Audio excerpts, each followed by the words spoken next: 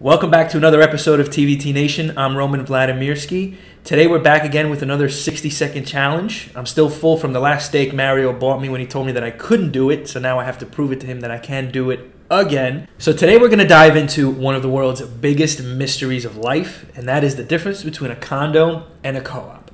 Now, in 60 seconds, I'm going to try to get in the most differences that I possibly can, so if I miss anything, make sure you comment below to either correct me or get some more information, but you won't have to correct me. I'll be fine. 3, 2, 1, here we go. There are two main differences between a condo and a co-op. Number one is the purchase process. When you purchase a co-op, you have to go through board approval. The people that sit on the board have to judge you based on your finances, and they can either approve or deny you to welcome you into their community. In a condo, there is none of that. It's much like a straight purchase of a single family house where at the end of the process, you obtain a deed and you own the real property.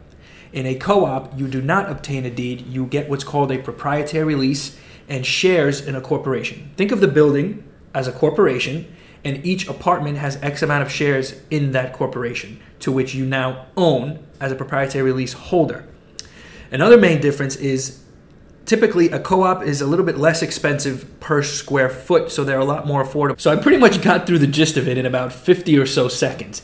If you have any additional questions on what's a condo versus a co-op, please comment below, like and subscribe, or reach out to us and we'll be sure to explain it in a little bit more detail.